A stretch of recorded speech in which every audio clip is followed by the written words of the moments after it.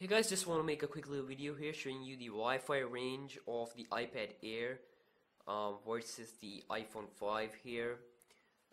This is the jailbroken iPad Air. As you can see, we have CD, and this is non-jailbroken. And what I want to show you here is that the Wi-Fi capabilities of the iPhone 5 is kind of sucking at the moment, because I'm living in the same house at the moment. I have two Wi-Fi connections and it's not catching the Wi-Fi signal. I mean, I'm not too far from my Wi-Fi router, like I am like 200 meters away from my Wi-Fi router, but of course I'm in the same house as my Wi-Fi routers are, and still iPhone 5 is not catching. And I have no pouch right now on my iPhone 5, as you can see, but still it's not catching the signal. So it's pretty annoying. And as you can see, it is searching, but it's not showing.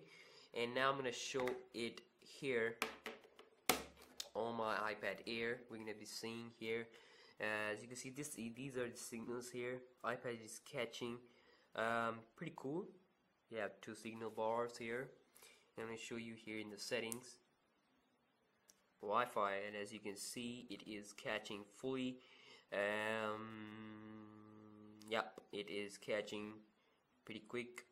So that shows that the the capabilities, kind of Wi-Fi capabilities of the iPad Air is stronger than the iPhone 5, and I don't know why iPhone 5 is not catching those signals. But it's freaking annoying.